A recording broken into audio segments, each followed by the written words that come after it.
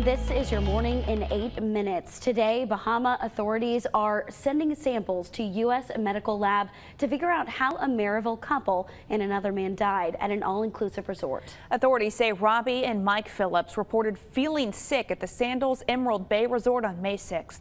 The next day, they were found dead inside their room. Another man in a separate villa also died. His wife was flown to a hospital in Miami. The Phillips had 3 children and 6 grandchildren, and they owned a travel agency in Maryville. Family and friends are remembering the couple. They were absolutely wonderful neighbors. They were great people. They just, pillars in the community. They were just great friends, great parents, great grandparents. Well, right now, police do not suspect foul play is involved. And this morning, the manhunt for a capital murder suspect and a former jail guard is now over. Casey White is in custody. Vicky White is dead. U.S. Marshals tracked the fugitives down to a hotel in Evansville, Indiana. Marshals briefly chased the Cadillac they were riding in before it crashed. Officials say Casey White surrendered to police following that chase. According to a coroner's report, Vicky White later died in the hospital. U.S. Marshals say she suffered an apparent self-inflicted gunshot wound. Both were on the run after leaving an Alabama jail on April 29th. Well, right now, the Sevier County Sheriff's Office needs your help finding this missing girl. They say 13-year-old Kimberly Maradiaga ran away from her home in the Kodak area around 5 o'clock yesterday morning. The Sheriff's Office says it's possible a man driving a dark-colored Nissan Altima picked her up. If you know anything, if you recognize her, call police. And the Knox County Sheriff's Office says they're still looking for a missing Knoxville man. Daniel Dewey was last seen March 23rd. The TBI issued a silver alert for the 72-year-old.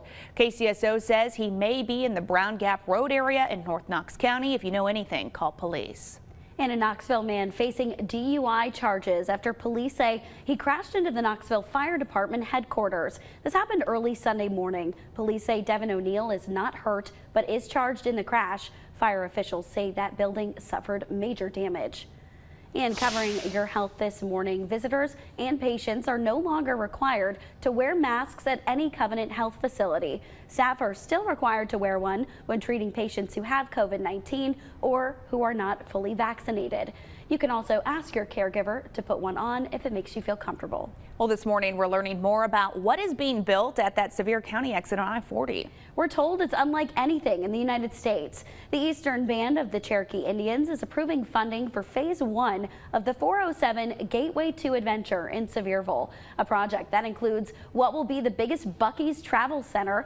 Those are the popular clean gas stations with super clean bathrooms and tons of gas pumps. The project is broken up into different phases. $75 million will go toward the first phase, with future plans for retail, dining, and entertainment space. Well, students applying to UT next fall will be required to submit standardized test scores. Students will need to submit the scores from both the SAT and ACT, or both if you take both. The university stopped requiring test scores during the height of the pandemic when testing centers closed down to try to mitigate the spread of the virus.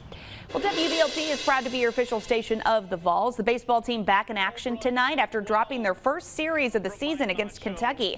They host Bellarmine tonight before welcoming the Georgia Bulldogs to town on Thursday. First pitch tonight is 6:30. You can stream the game on the SEC Network Plus. And it's peanut-free night at Smoky Stadium. This is something the team does every year. It's the only game where you won't see peanuts or any candy or other food items that have anything made with peanuts. Smoky Stadium gets a deep cleaning before the game, with all those seats getting pressure washed, so kids with peanut allergies get the chance to enjoy a night out at the ballpark. Tonight's game is against Montgomery. That first pitch is at 7 o'clock. And Second Harvest Food Bank's annual May Day Radiothon is happening right now. You're taking a live look into the Radiothon. If you want to help, you can call the Second Harvest number. It is 865-243-8227. The money Second Harvest raises today is going toward its Food for Kids and school pantry programs. They say every little bit helps. $100 is all it takes to feed a child in the Food for Kids program for an entire year. That Radiothon lasts until 7 o'clock tonight. Getting a look at your first alert at traffic. A commercial vehicle fire on I-40 eastbound has been causing some problems all morning long. Looks like That traffic is just now starting to move on I-40 just east of Strawberry Plains. They do have the right lanes closed for this incident. You do need to get in the left lanes to get by, but again, it looks like that traffic's starting to move just a little bit. If you do want to avoid this incident, you could get off of Strawberry Plains Pike and use Asheville Highway to reconnect with the interstate at a later point. But that's the only incident causing any slowdowns for you as you are getting out the door. Do want to remind those who are heading through Campbell County this week, I-75 southbound down to 1 lane from Howard Baker Highway to Caraville. This is as they do some paving work in the area. It's looking good right now, no congestion. Your first alert forecast with Chief Meteorologist Heather Haley. 6:55 now on your Tuesday. There's a few things you want to keep in mind if you're going to be outside today, even if it's just for a few minutes. Wear that sunscreen. Reapply that sunscreen because it is going to be a warm day. We're going to be sweating it off, let's be honest. Air quality is at a moderate level. Pollen counts are high. Actually, to take a closer look at today's pollen, we do have more maple, mulberry, and hickory contributing to that high tree pollen. Grasses are at that moderate level. Remember, we're going into summer season, which is mostly grass pollen. So we're going to kind of come down on those trees slowly over the next month as more and more bud and bloom. Over the next couple of days, as I mentioned, the humidity just barely ticks up. But to even kind of map it out for you here, hopefully you still got all smiles. It's just a little humid when it comes to this afternoon to evening. Same story for tomorrow as well, as we do gain some mild mornings now, clear sky, and a beautiful warm sunny day ahead. Right now it's 53 Crossville to 50 Middlesboro, 56 in Knoxville, and then again those 40s mountains far north and east. But big picture, it's all clear until this center of low pressure spins our way. And we're looking east this time, not west yet. That's where it's going to kick up some spotty rain and storms by the end of the week and then build up going into your weekend. So for now, we have some stray haze and fog, plenty of sun, and a good afternoon at 83. That warmer day, again, slightly more humid. And a quick look at your first alert 8-day planner shows you those rain chances I was just talking about.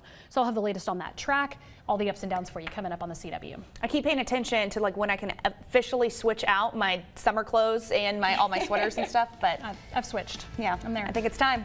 All right, thanks so much for watching. Have a good day.